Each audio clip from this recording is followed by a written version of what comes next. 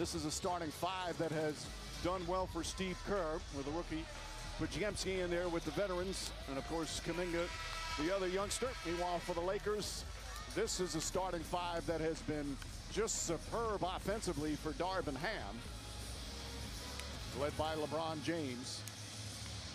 As the two teams set to play once again. They've been playing a lot of basketball against each other over the past 13 months. Playoffs last year, a bunch of preseason games.